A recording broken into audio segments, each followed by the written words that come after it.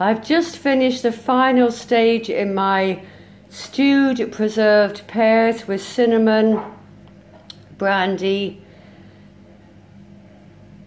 I've actually added a little bit of cracked black pepper, orange rind, bay leaves, cardamom, as I say, good glug of brandy, granulated sugar. I showed you all the processes about the skin being left and quartering the pears.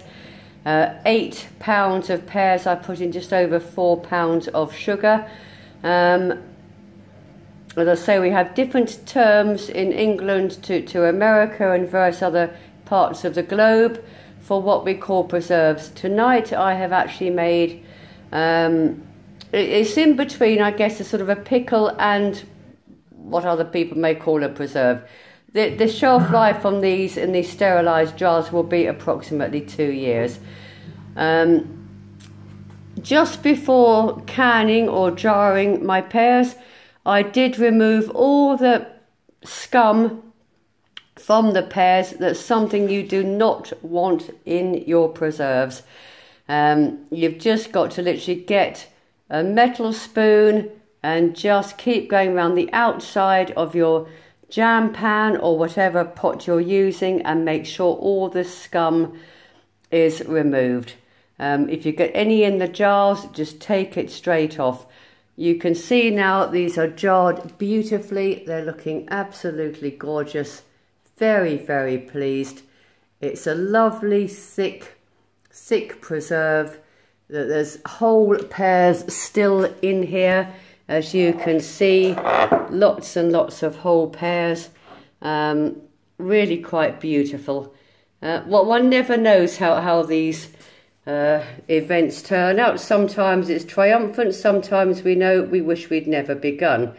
Having spent a day at a private rheumatologist because I suffer with chronic arthritis, my dream was to pursue cooking.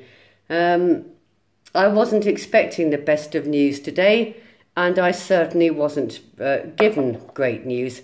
However, it's made me more motivated than ever that living with various conditions and poor health should not be the caveat to stop us fulfilling the things that we aspire to. For me, it's always been cooking, making other people happy with my food, be it humble offerings or be it for the more advanced cook, the more elaborate dishes, the more exotic fruits, vegetables, etc. It doesn't matter.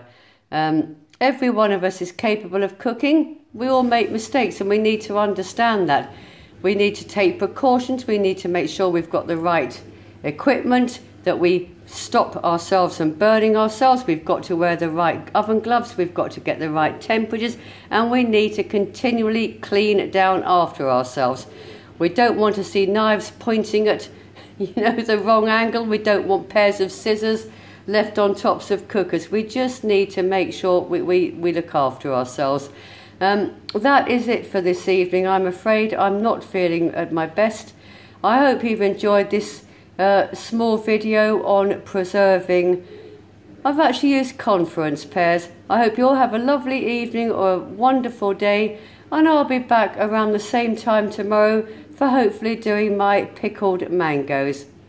Take care, have a good one. Bye.